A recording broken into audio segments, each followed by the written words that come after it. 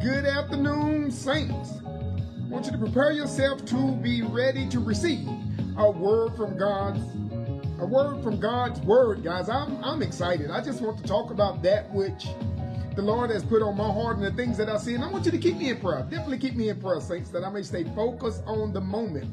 There's so much stuff, so many things going through my head, and so much life is going on. I'm trying to push all of that out and get about the business of God. So keep me in prayer. And would you please extend me some grace, guys? Extend me some grace with a person that have so much going on in his mind. Again, I'm not that pastor, and I'm not knocking any of them that's a full-time pastor in that. That's their job. That's what they do. No, I have a regular 9 to 5, and it's some heavy lifting that goes with it. So dealing with all of that and then the things of life and the things of the day. I may find myself a little times my brain is squirrel brain all over the place and I'm trying to pull it in. So if you would keep me in your prayers, that I may stay focused in on the things that God has given me for the moment, guys, I will be so thankful. I truly, truly, truly would be thankful. So with that said, let me remove who's in church and who's not in church, so I will not be distracted. Just as I ask you, do not be distracted, but stay focused in on the word. Let's not worry about who's not here. I want to thank God for you guys that are here, and that we may make ready, that the Holy Spirit may feed us in the moment. So with that said, let's go before the throne of grace in prayer. Father, we honor you, we bless you, and we thank you for who you are and for all that you have done. Lord, we thank you for this day, Lord, you have put before us another day that you have made another choice. And we have chosen to rejoice and to be glad in it. But Lord, we just want to tell you thank you.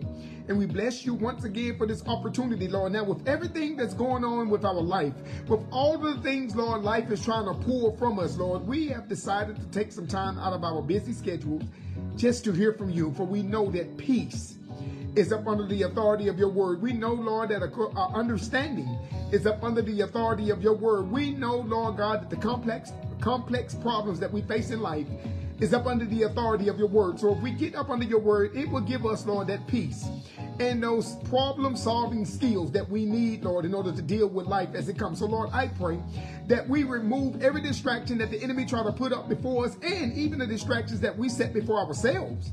I pray, Lord, that we remove those to the side, that we may take a moment to hear from you. Lord, I pray that the Holy Spirit may have his way to be able to explain the word of God to thy people, that we may have a better understanding of how to apply it to our lives, and then, Lord, live thereby. So, Lord, with that said, by the power, Lord God, and authority which you have given me to reveal your word, I right now give the Holy Spirit the power of attorney to this message tonight. Help the saints that they may not find, Lord, this is just routine, that the devil may allow them, Lord, that they have their mind in a dull state, that he may steal, Lord God, or take for granted, Lord, that which you have set before us, to be able to be in a country where the word of God can be proclaimed right now, and we are, Lord God, not in any way, form, or fashion up under, Lord God, persecution or harassment for proclaiming the word of God. We just want to tell you thank you, for according to your word, this will not always be. So, Lord, bless us that the moment that we may take it in, Lord, that when those times shall come upon us, that we have the word already in us, that we may apply the word through us, Lord, that we may be able to find out what you have for us. So, for the people that are here, help us to stay in the moment, Lord, that we may be ready to receive the word with all readiness, Lord God, just as the Bereans was in the book of Acts. To those that will be joining us shortly, I pray, Father, and plead the blood of Jesus, that you may keep their mind focused, that they're able to get to a safe place, that they may pick up the word of God and be able to study with us via that word. And for those that will not be here with us tonight for whatever reason, I plead the blood of Jesus, that you are able to, Lord God, reach them at a later date, that they may have a desire in their heart to view the message, follow up on that desire, and find out exactly what it is that you have in it for them. Lord, I thank you for this time. We thank you, Lord God, for this moment. We plead the blood of Jesus, giving you the power of attorney, ready to receive thy word. We say thank you, Jesus, for who you are and all that you have done. Father, this prayer, we ask the Holy Spirit to deliver to the Father, for it is both in the name and under the blood of our Lord and our Savior. For you are Jesus. You are the Christ. Now, if you're in agreement with that prayer, saints, signify by saying amen. And again, amen is just saying, I'm in agreement with you. Listen to what was said, and I'm in agreement with you. Now, we are traveling through the book of Acts, guys, and we're coming in on the latter parts of the book of Acts. And we have started on Acts, the 25th chapter. Now, some exciting things that are going on here. And when you look at this, this is not only just God is giving you a biography of one of his servants' life, but it's also how this applies to you and I this day and time, because these same things that Paul have been facing. It's the same things you see that happen in the world today. And God forbid, it may happen even to you. So it will behoove us to understand God's word and how to apply God's word to our lives, that when these things show up, we'll know exactly how God wants us to behave as servants of His. So with that said, we're going to touch bases, guys, in our ever popular slingshot effect. We want to go back to Acts, the 25th chapter, and it was the first 5 verses that we was able to cover. We'll touch on that, and then we'll go forward with new information. Amen? Amen. So, in Acts, the 25th chapter, in verse number 1, here's the account. It says, "Now when Festus was come into the province, after 3 days, he ascended from Caesarea to Jerusalem. And when the high priest and the chief of the Jews informed him against Paul and besought him and desired favor against him, that he would send for him to Jerusalem, lie wait in the way to kill him. But Festus answered that Paul should be kept at Caesarea, and that he himself would depart shortly thither. Let them therefore, say he, which among you are able, go down with me and accuse this man, if there be any wickedness in him."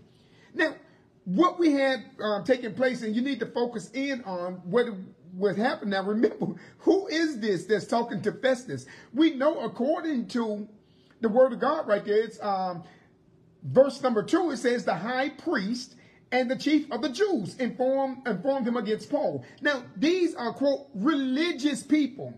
And so we don't ever want you to have the thought, just because the person carries a title as a religious person or a pastor or a Christian, don't think for one moment that they're not prone to get into things or allowing their flesh to take place. For we learn in the word of God that there's a war that's going on. Your flesh is always in battle with the Spirit of God, and the Spirit of God is always in battle with your flesh. So don't ever think for 1 minute that your flesh will get saved. You will find nowhere in the Bible, from Genesis, the 1st chapter, to Revelation, the 22nd chapter, you will not find anywhere where your flesh gets saved. For the word of God tells you that your flesh it depends on what spirit you allow to control your flesh. So that's why the word says we're wrestling not against flesh and blood, but against principalities, against the rulers of darkness and spiritual wickedness in high places. So what God is saying to you is your flesh is just, if you would, your flesh, your body, if you will, is nothing but a house. Now, who are you going to allow to live in that house is going to determine how that house is going to look. You can have a $100 million home, but if you have a person with a mentality that will not take care of that which they have, you will quickly see that $100 million home go down. Then you can have a person that have a mentality of excellence, and you can put them in the worst place, the worst part of town, give them the worst house, and it won't take long before they bring that house up. So I'm saying your body is nothing but a vessel. Now, who lives in your house? If the Holy Spirit lives in you, I can assure you of this one thing. He's going to bring that house up regardless of what community that house is in. But if you allow the enemy, meaning the spirit of the devil, to move into you, then I don't care how beautiful a home God has given you, it won't take long before the devil take that house and tear it up. And that's what Paul is saying right here. You're looking at the high priest. You're looking at these. These are supposed to be religious people. And so such were some of us. People that name the name of the Lord Jesus, but do not carry themselves in such a way that's pleasing to the Lord Jesus. And the people that's standing by looking is confused because they hear us say one thing, but they see us do another thing. Is that any of you? Please say that was such. You was a such, meaning that was you, past tense. But that's no longer you today. Because people are watching you. Have you not read? Do you not know the word of God tells us, know ye not that ye are the temple of God? You're that house. And the Spirit of God dwelleth in you. So God is saying the Spirit lives in you. So therefore, when the Spirit of God lives and resides in your home and rules that home, I would assure you of one thing. When the Spirit of God resides in your home and live there, you look different.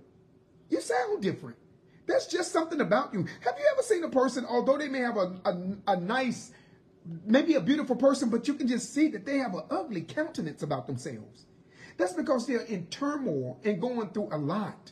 So what God is saying here, these are the priests, and what they're doing, these are people that name the name of the Lord, but you can see they're up to no good, because it says here again that that the high priest and the high priest and the chief of the Jews informed them against Paul. So they was the one, they lied. They were lying and all in agreement with it. And not only that, but in verse 3, which I was more focused in on, it says, and they desired favor against him, that he would send for him to Jerusalem, lie wait in the way to kill him. So they tried to bring a sinner into an agreement with saints to kill someone. They lied on them, and then they tried to kill him. Now, with godly people like that, who needs sinners? Who needs sinners with these kind of Christians? Or in that case, these kind of religious people. Who needs sinners? They doing a good job. The sinners sit back and like, wow, y'all can see him real good, saints. So that should not be any of you guys. But Festus did not go along with that. Festus said, no, leave Paul where he be until I get there. Now, Festus did give them a chance. And that's what he was saying in verse number 5. Let them therefore, say he, which among you are able, go down with me to accuse this man, if there be any wickedness in him. So he says, if you got an accusation against him, well, go down. Let's make the accusation. That's not a problem. Now, that's a good thing, but I'm going to show you something later on, guys. So that's what we had studied last week, and we was really getting into it. And I thank you for the patience you guys had with me last week. Sometimes I'll go back and I'll view the message, and you can see I was herky-jerky all over the place because I got off to a bad start. If you remember last week, I got off to a bad start. Again, it was my error in what I did, but it just threw everything off. When it comes to moving with the word of God, guys, one thing you need to know, the Spirit of God is a still, small voice. And the Spirit of God moves so smoothly that a bump or a joke can throw everything off. And last week, I was just off basis, off key. If you look at it, you'll see it's just, off a bit there. But nevertheless, your prayers, thank God for his mercy and grace. We're going to get through this thing as we move forward. Now, and we move into new information in verse number 6. This is what he said. Now, remember, they trying to get Festus to let them, to set Paul up so he could kill him. So they could kill him in this situation. Now, these are the religious people. Imagine how Festus looked at this whole situation and how he viewed it. Because one thing we do know, that Festus knew about Jesus. That's what was taking place in Acts at the latter part of the 24th chapter. When Felix was saying, Festus came, and when he said certain things, Festus, when they came to the name of the Lord Jesus, Festus knew what they was talking about. Because Festus had followed this thing very, very closely. So in verse number 6, as we move forward, new information, it says, and when he had tarried amongst them more than 10 days, he went down unto Caesarea. And the next day, sitting on the judgment seat, commanded Paul to be brought. Now, here's the situation. Festus has spent 10 days with those religious leaders and those political people. So Festus was a person, again, I tell you again, he was one in Rome. And Rome's job was two things. The only thing that Rome wanted was keeping the peace and collecting the taxes. That's all Rome wanted. As they were expanding the Roman Empire, they wanted to keep the peace in the province that they were in, and they wanted to collect the taxes. And so when Festus was there, he was sitting down with these leaders because this was a great uproar. This uproar just was not just happening. This has been ongoing. So this was, to me, it would have been a pretty curious thing. I just want to know, how has this fella caused this much? This fella caused this many problems? What is it about this Paul that have you guys all in an uproar about this? But what is it that will make these leaders lie like you're lying? Okay, I can see the political people lying because that's what political people do. But to sit and watch the religious leaders lie in cahoots with them, now that to me would be something of a curiosity. And that's what Festus was looking at. So again, it tells you right here, and when he had tarried amongst them more than 10 days. So we know at a minimum of 11 days, Festus spent time with them and listening at them making accusations against Paul. So he's sitting here listening at this and says, okay. Then he says he went down into Caesarea. So he went to his place and the next day sat on the judgment seat. So what he did is he went down to the place, Caesarea, and he went to the place of authority, meaning Festus was a judge, if you was, a leader. And so I got to judge this matter. Let me listen to this. Let me hear. Now, for more than 11 days, well, more than 10 days, he had heard what they had to say about Paul. He had heard every accusation made about Paul. He had listened at this thing carefully. And he even went to the point to say, well, guys, come with me. Come with me. I don't just want to hear what you have to say. I want to go hear what he has to say. But I also want, as this accusation is made, I want to be able to look to you or either look to him and say, explain. Explain. And so that's what Festus did. So he brought him, he said, now when he got to the judgment seat, meaning when he got to Caesarea and sat in his rightful place, he commanded them, bring Paul to me. Okay, let me deal with this case right now. Let me deal with this. He says the next day. So, I mean, he got to Caesarea the next day. Now, we don't know if he came in at later that evening, early that afternoon. We don't know. But the next day, after he got himself settled in and everything, the next day, he called for Paul because he wanted to deal with this matter ASAP. ASAP. And in verse 7, it says, and when he was come, the Jews which came down from Jerusalem stood round about, and lied many and grievous complaints against Paul, which they could not prove. So do you see what is taking place here? So what he did is he called Paul down, and then he allowed the Jews. Now, this is the way a court system is supposed to work. As I told you guys, our court system pretty much derived from this. Now, actually, it was from the England monarchy and the way that England set up things, but theirs came from the Roman thing. That's how in Europe, all of it is in Europe. That's how Europe set it up. Rome set it up. They had the law, and a lot of things Rome were trailblazers on. And that's what they had right there. So what he's saying is, this man is not guilty until proven innocent. He is innocent until proven guilty. And so what he said is, okay, I hear you making the accusation, but this man got to be able to speak for himself. If you just listen to anybody one side, you can always say that person sounds like they're telling the truth. But when you hear another person's side of the story, you are an intelligent enough person to fill in something don't sound right here. Something sounds fishy. And that's why it's always good to allow a person to speak their piece, but also listen to the other side. As I often say with sports, you always have a good-looking team in spring practice and scrimmage. But you don't know until you scrimmage another team how well your team is. So a lie may sound good and sound like it's impenetrable until you hear the other person tell their side. And when a lie runs up against the truth, the lie usually don't hold up because there's a lot of contorting and twisting that a lie has to do to try to make it work. But the truth just goes forward. And so again, what he said is when he came, it says, and when he was come, the Jews was come down from Jerusalem, stood around about, and lied many and grievous complaints against Paul, which they could not prove. So it doesn't matter how sensational the lie was. Can you prove it? Can you prove it? Yeah, I know what you're saying, but you know, you saying this, they're going to say different. How can you prove it? Now, the person that comes with proof is the one that usually everybody will look to the other and say, okay, your turn. See, one thing about this saying goes for some people, it don't matter how much truth you tell a person. The saying goes, don't bother me with facts. My mind is made up. And when you see a person's mind is made up like that, there's nothing you're going to be able to tell them. Have you ever saw a person that's just saying some stuff that it's just stupid? What they saying makes no sense at all. And they stick with that lie. And you look like, man, that don't even make sense. At least tell a lie that can kind of make sense. But these guys were telling things that, as the word says in the latter part, which they could not prove.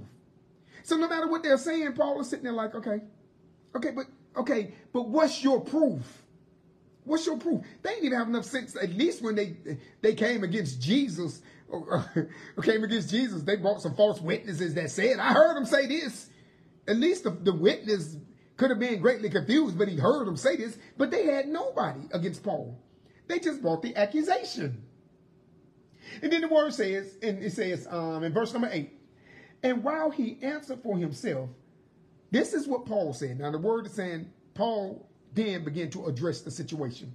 It said, and while he answered for himself, neither against the law of the Jews, nor against the temple, nor yet against Caesar, have I offended anything at all. So when they listen to everything that they're saying, and these are the leaders and people with all of this clout, as they listen to this, Paul listened to every last one of them, and they listened to them speak. And then Paul just said, okay, when it came time for Paul to answer, and that's what it means in verse number 8, when he answered for himself. It came time for Paul to address the matter. It says, now listen, I have not, it says, neither against the law of the Jews. So none of their laws have I broken, nor against the temple. None of the temple laws have I broken, nor yet against Caesar. None of the Roman laws have I broken.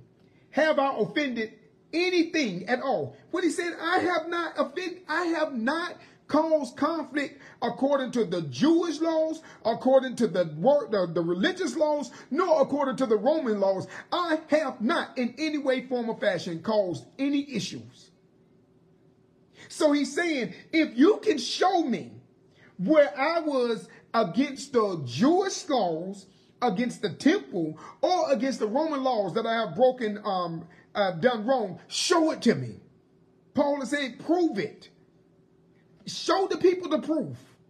And that's why I say when there's nothing for you to hide, you don't have a problem telling it. And if you tell me to say this, ask me something 30 minutes later or an hour later, I can tell you the same thing because the truth is always going to be the truth. But when the person has told a lie to one person and then another person come up and say, now, what did you tell him? And you can always know a person that has been fudging on truth because they say, what did he say? I said. Well, no, just tell me what he said. You don't have to know what he said, you say it, because if you said the truth, no matter what he said, it's going to line up with what you tell me. And so when you have a person that always want to know before I tell you what I said, let me hear what he said I said, so they can find a way to get around. So that's not what you do. So Paul is saying to every last one of these, guys, you need to stand firm on the word of God, and that is the truth. You speak the truth. I have not offended the Jewish laws. I have not offended the temple, and I have not offended Roman law. If it is, can somebody prove it to me? Somebody show the evidence, Paul is saying. Show the evidence. Now, then it says, now here's something that caught my attention as I was studying it.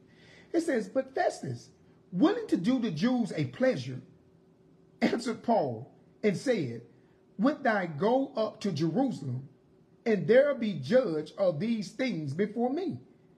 So Festus is saying to Paul, okay, I hear what you're saying. Now I'm going to ask you a question. If you really tell the truth, are you willing to go to Jerusalem? And these same accusations they're bringing against you, are you willing to go to Jerusalem and stand on these things? But here's something you need to focus in on. Focus in on the beginning part. But Festus, first part, but Festus, look at next thing. Willing to do the Jews a pleasure. Now, do you see, guys, what it is saying? Now, if you've been paying attention and study, guys, you could be able to understand what Festus was doing. See, this time as I was beginning to read, I thought Festus was looking at this thing and was wanting to do the thing that was right by Paul. But no, Festus was not. Remember, Festus was a politician. And the politician's job was to do what for Rome? Keep the peace and, collect taxes. So this has been a big stir and an uproar again. But Festus, willing to do the Jews a pleasure. What pleasure is he willing to do the Jews? Well, go back, guys. Let's go back to verse number, remember in verse number 3. Look at verse number 3. And desired, again, verse 1, 2, and 3. This is what the Jews asked Festus. What did they say is, now when Festus was coming to verse 1, 2, and 3, it says, now when Festus was come into the province, after 3 days, he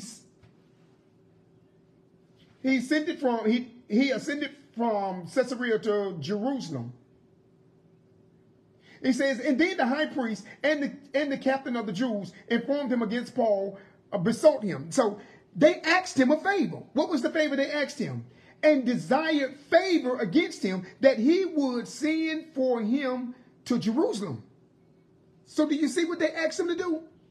They asked him to let Paul go to Jerusalem, where they are able to, he can have his trial there, but they was going to kill him along the way. And that's why I was saying, lie in wait in the way to kill him. So they asked him for that favor. Send him to Jerusalem. Send him to Jerusalem. But in verse 4, you can see Festus saying, but Festus answered that Paul should be kept at Caesarea. So that's what he's saying. He kept him there. But look down now in verse number 8. I'm going to say verse number 9. It says, but Festus, willing to do the Jews a pleasure, a favor, answered Paul and said, would thou go up to Jerusalem? So Festus is saying, no, I'm not going to send him, but I'm going to ask Paul, would he go? So Festus was trying to keep his hands clean, as politicians try to do. They try to, at the same time, kiss the baby and steal from you. Or if you will, they want to have both sides. I don't want to have no part with having him killed, but by the same token, I'm going to ask him, do he want to go? So if they kill him, I ain't had nothing to do with that. He chose to go. Do you see the setup that they was trying to get with Paul? So that's what was taking place. Festus already knew what their intent was. So he asked Paul, would you go up there to deal with this? But you know what they're going to do if he went to Jerusalem. So that's why it would behoove you or behoove me to pray with God and to hear the Holy Spirit and be led by the Holy Spirit. Because if we're led by the Holy Spirit, God knows exactly what to do. God tells you when you honor him, when you open your mouth, God says, I'm going to speak for you. But the problem is you have people and see, when God's going to speak for you, the only thing God is going to speak is his word. God is going to speak his word. So Festus is in cahoots with the Jewish leaders. What he's saying is he's the political class there and the religious people. He's trying to keep the peace. And he's saying, no, I'm not finna make Paul go up to Jerusalem. But I will ask him if he want to go. So you got to be careful. Words mean everything. I told you, we know this at Firm Foundation. When it comes to reading and studying, that's two different things. Reading, we know that. Again, keep this in mind always, Firm Foundation. Reading is you are reading sentences. Studying, you are reading words. And we do know that when it comes to reading, you can mispronounce a word or leave a word out altogether and still get some kind of understanding of that sentence.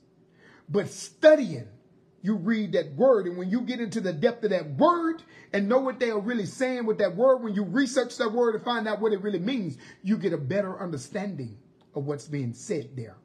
See, because we read a word in English. Remember, the Bible was not written in English. Original script of the Bible was not English. It was Hebrew and Greek. And so when you study words in Hebrew and Greek, you will have a better understanding of what they are saying. It reminds me that, well, there's a certain car. There's a certain car that we make here in America. Ford made this car, and the name in America, it was clear to us what it was. We didn't think nothing about it. It was just a nice car. But in foreign lands, it meant cheap and trash. Who wants to name a car trash? Here, I need you to buy this trash. And so it was funny to people that would come over here from those lands and they say, you bought a trashy car? But it didn't mean that here. So when you know the root of a word, you'll know what it really what it's standing for. And so what Paul is saying, when you begin to study and look at things, Festus is trying his best. He's trying his best to play the end against the middle. He said, no, I'm not trying to tell you, Paul, to go. He's saying to you, will you go? So he's asking, will you do it? You can solve all of this. And people do it in many ways. They butter you up. Man, you can really solve all of this. You can get to the end of this thing. All you have to do is go there. I mean, if you're speaking the truth, you go there. They're not going to be able to find anything on you. But you have to be discerning, because the devil is very, very clever. Very clever. A smooth talker is one that, as they're talking, they try to leave out a few things. But if you're listening, you will know what a person is leaving out. And so that's what you have there. Again, verse number 9. But Festus, willing to do the Jews a pleasure, answered Paul and said, wilt thou go up to Jerusalem, and there be judge of these things before me? So what he's saying, you can go there and they can take care of it. Festus is trying to throw it all off of him, knowing that if Paul leaves, they're going to kill him. Because that's what they said they was going to do in verse number 3. That's what they said they were going to do. It says, but listen, it says, then said Paul, I stand at Caesar's judgment seat, where I ought to be judged. To the Jews have I done no wrong, as thou very well knowest. So what he is saying to Festus is, I am right where I'm supposed to be. You know for a fact. Now, evidently, Paul had to know, looking at Festus, listening at this, because Festus don't spend 10 days more than 10 days with these people. And Festus has heard their complaint, and the words state that they could not prove anything. And so Paul is right here speaking. So Paul is calling Festus out right now. He is calling Festus out. He said, I stand at Caesar's judgment seat, meaning I'm standing at your authority. Don't pass this off on anyone else. Listen, guys, when you know what to do, the word of God says to he that knoweth to do good and do it not, to him it is sin. It is sin. When you know the right thing to do and you refuse to do that right thing, God says, I'll hold you accountable. Why? Because to whom much is given, the word says much is required. So if you are one that God has given some information or allowed to get a hold of some information, and someone is a tumult going on, or turmoil, or confusion, and you have the answer, but you won't say nothing because it's your friend. If you say something, you're going to expose. God says, I'm holding you accountable. You have to be even-handed with this thing. Truth is truth, regardless of who's on the other side of it. It doesn't matter who's telling the lie. When you speak the truth, this situation can be resolved. Now, don't get me wrong. Every time you know truth, it's not for you to open your mouth and say anything. The law will tell you that. When it comes out of Miranda rights, you have a right to remain silent. You don't have to say anything. You say, well, what's the difference? Well, the difference is that there's great turmoil going on and someone's life is at stake and you have truth and you won't say anything about it. God says, I hold you accountable. That's not the same thing as if you're sitting there and you see somebody break a glass and they're trying to find out who broke the glass and you don't say nothing. That's a totally different thing. Then they got a person's life at stake and you know what truth is and you refuse to say anything. God says, I'm going to hold you accountable because you now accessory to what's going on. So saints, what it is when you stand with God, you got to stand for the truth. The world needs to know. Your job needs to know. Your home needs to know that when you speak, you're going to tell the truth. You're going to be truthful. So this is what he's saying. Paul is saying, he's saying to Festus, you know this. You are the seat of Caesar, meaning I'm standing before the righteous judgment seat that I should be at. And you know they are lying. You know it. He says, which I ought to be judged. So it's not you pass it off to them. You know you are the one that has to do this responsibility. He says, judge, to the Jews I have done no wrong, as thou well knowest. So he said, you know it. The evidence has spoken. So you know I have not done nothing wrong. You know that they are lying. You know that I'm in the rightful place. So why don't you want to do your duty? Why don't you want to do your duty?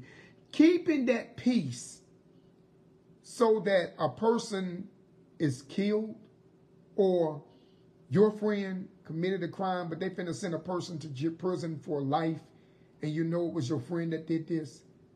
God says, I'm going to hold you accountable. I'm going to hold you accountable. I'm not saying it's easy. I'm not saying it's easy. I'm not saying it's easy, but God commands us to do the right thing. Remember his law. Don't be deceived. God is not mocked. For what you sow is what you will also reap. If you was in a state where someone had the evidence that can clear you, you will want them to come forth. Well, why won't you? Who is God talking to? Who are you? Who are you that you have this information and will not give it? God is, how in the world do you not know that God will bring you here and then ask you to do this thing? Do the right thing. Even though you may lose a friend, you will not lose the Lord. He will be on your side. I pray for you that you are able to do that right thing, because it's not right that somebody innocent should have to pay for the wrongdoings of the wicked. And so that's what Paul was saying right there. That's what he was saying. You know this. I know it sucks that you have this responsibility, but you know this. And then he says, if I be an offender or have committed anything worthy of death, I refuse not to die. So Paul is saying, if I did wrong, I will take the responsibility for what I have done wrong. I will stand up. If I did it, yes, I ought to be punished for it. I have no problem being punished for what I've done wrong. See, you have people that will do a thing and don't want no responsibility for the thing that they do. They don't want no accountability for what they do wrong. So Paul is saying, for if I be an offender and have committed anything worthy of death, I refuse not to die. But if there be none of those things whereof they accuse me, no man may deliver me unto them. I appeal unto Caesar. So what he is saying is Paul is looking at this situation. Festus have the information. He knows Paul is telling the truth. He knows that they are lying. But Festus is trying to weasel his way out of this thing so that he don't have to take on the responsibility of the crowd may go into an uproar. Listen, if you are a leader, God put you in the front for a reason. Now you may say, I'm not a leader, but you are. If you are a believer in Christ, you are a leader. Because what God is going to do is that somewhere it's going to come to a situation to where you're going to have to make a call. Or you're going to have to stand up for something. And people are going to be watching you. It's time for you to lead. If you're a believer, God has already put the leadership skill in you. And so with that said, when you come up to that, what you're going to have to do is then learn to stand firm on God's word. Know your rights and stand within them. See, this is what Paul is saying. He has already said, if I've done wrong and supposed to die, okay, I'm willing to die. Wrong is wrong. How it goes, if you do the crime, you do the time. And so Paul said, if I did the crime, I'll do the time. But I have not done anything. But I also see that you, Festus, is not going to do your rightful thing. I see right now you're not going to step in your rightful place because you have been bullied by these leaders. So he's saying what I'm going to do in that situation is I'm going to appeal to Caesar. Let me take it to a higher. Let me take it to a higher court. So he said, let me take it to a higher court here. And that's what he is pointing to. He said, I'm appeal to a higher source. Since you won't do your job, let me take it up. Let me take it up a level. See, because Paul has been held in jail for a long time. And you know that they're lying. Festus knew, Felix knew that they was lying. Festus, you know that they're lying. But neither one of them released Paul. He is still in jail. And because we read a verse into the next verse, guys, again, there can be months between those verses. There can be months between those verses. So the only thing that I'm saying to you is this, guys. Where we are going to in verse number 11, I need you all to do me a favor. I need you to honor God and obey God's word. I'm not saying it's not going to be scary, but what I am saying is God loves you. He will not put more on you than you can handle. Now, I don't care what it is. It may be a hard thing to do, but take a moment, set aside, and pray for strength, and then go forward. Yes, your boss may get mad at you. Please, do not co-sign on some shady things that is going on a job. If they are fudging numbers, don't have your hand, no part of it. Make sure they understand you are not to be anywhere around when they do these things, because if it ever comes to you, you are going to take and speak truth. Saints, whoever this is for, please hold firm, do your job, trust God with the rest, and I promise you, God is never, ever, ever going to leave you alone. Oh, Father, we thank you for the time that we have had in your word tonight. I pray that you bless the saints of God, that they may take the word of God and apply it to their lives. Oh, Lord, be merciful to each and every last one of us, that we may grow in your law, word, will, and way.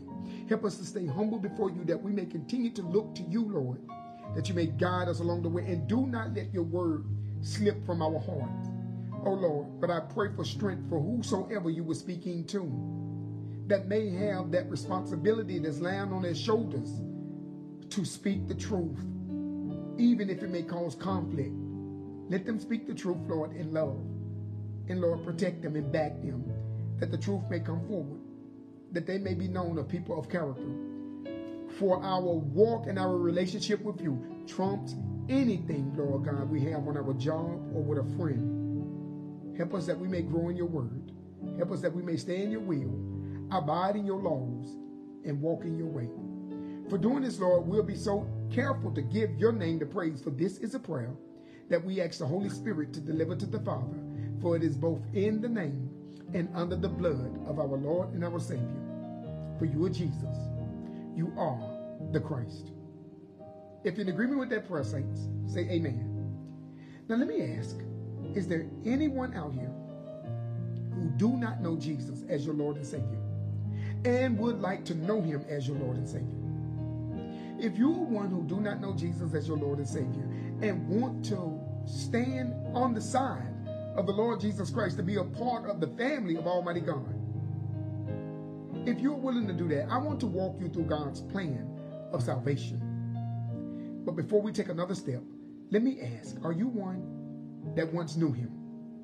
You loved the Lord with all your heart, strength, soul, and might. You accepted Jesus as your Lord and Savior, and you ran on, but somewhere it burned out of you. Someone talked it out of you. You turned your back and walked away from the Lord.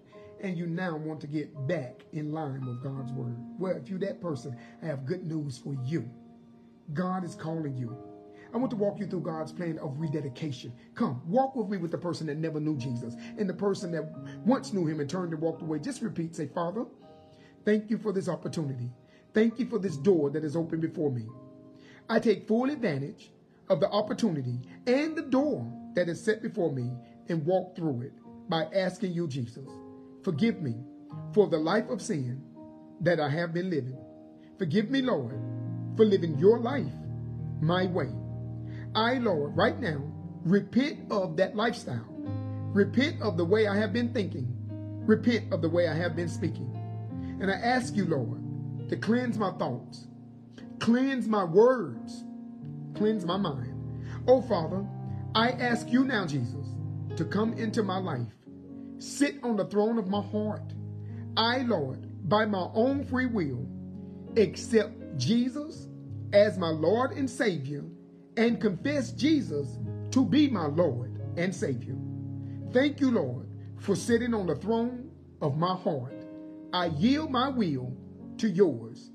Thank you, Father, for saving me. In Jesus' name, amen. Now, if you have prayed that prayer, welcome to the family of Almighty God. Welcome home. We missed you. Now, if you have made that commitment, be it that you have just given your life to Christ or you are one that have rededicated your life to Christ, put it in the comment section. Let us know that we may be able, to be able to celebrate with you. Hey, if you are one to say, okay, now that I'm saved, I'm giving my life to Christ, what do I do now, preacher? Get in a good Bible-believing church, sit down and learn the Word of God. You may be confused about what is a good Bible-believing church. I'm not sure about that. Okay, just stay with us then. Stay here with us, and we will continue teaching the Word of God. And as you grow and get stronger and trust God, you will branch out to be a part of a local body of believers where you are able to be ministered to, and to be able to hear the Word of God and apply it to your life, that you can do some ministry. So you may say, well, I want to come and visit you guys. Where are you located? We're located at 1851 Highway 66 South in the city of Kernersville in the state of North Carolina. You may say, yes, I want to come and visit the saints that I may spend time with you guys, shake hands, give a hug, and to be able to just fellowship with the saints. We would love to see you. Guys, here's one thing about it. If you want to come and visit us, we have Sunday morning worship where we start at 9 a.m. for Christian education. So with Christian education, we have that, guys. It's Bible study. You can sit down, Sunday school, if you will. We sit down, you can talk back and forth, deposit information, take in information, and then follow that 10 a.m. our Sunday morning worship service. I would love to see you there. We would love to see you there. And then we have, of course, Wednesday night Bible study. Looking forward to seeing you on either one of these channels. Now, you may say, how do I support the ministry? Well, you can go to firmfoundationoutreach.org right here where you're at, guys. And you can then, there's a QR code where you are able to give. We thank you so much for the time that we have had together in the Word. We thank you for the time that you spend with us. We look forward to seeing you right here on this page, right here on this channel, Wednesday nights, 7 p.m., Sunday mornings, 10 a.m. You be blessed in the name of our Lord Jesus, who is the Christ. Look forward to seeing you.